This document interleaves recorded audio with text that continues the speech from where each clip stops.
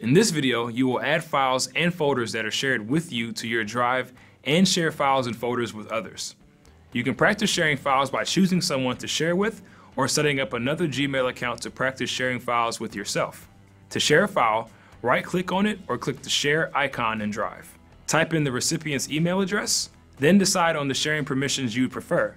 Sharing permissions allow you to control what people can do with your folders or files once they have access. Edit means the person you share with can make changes directly in your file. Comment allows them to make comments but not change the file. And View lets them see your file only. Select the permission you want to use and share the file. To allow others to access your file through a link, enable link sharing and select your preferred permission.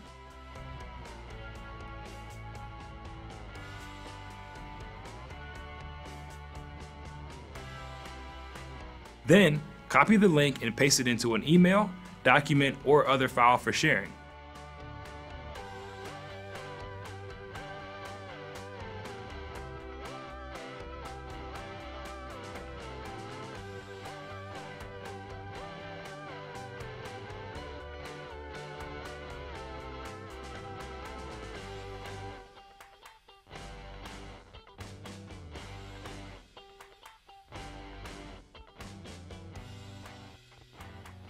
Files others have shared with you appear in your Shared With Me folder in Drive.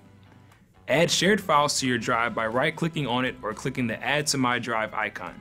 This allows you to store shared files in your own folders, rather than going to the folders where they were shared with you.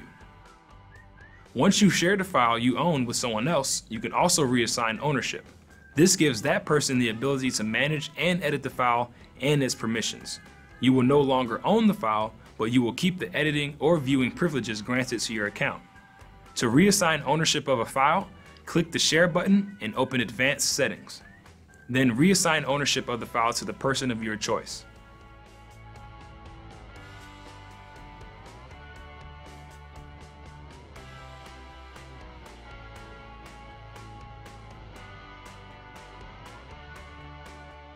Publish a Docs, Sheets, or Slides file to the web to share the file publicly without granting editing access. To copy the URL and send it to anyone you'd like to see the file, select Link. To embed the URL into your website, select Embed.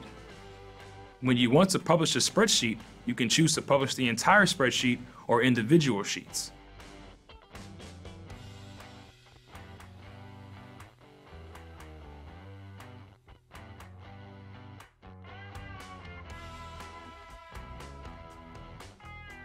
When you want to publish a presentation, you can choose how quickly the slideshow will advance from one slide to the next.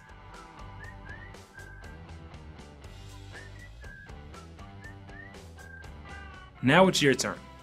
Set permissions on a file and share it. Enable link sharing and copy a link to a file. Add a file shared with you to your drive. Assign ownership of a file to someone else. And publish a file to the web.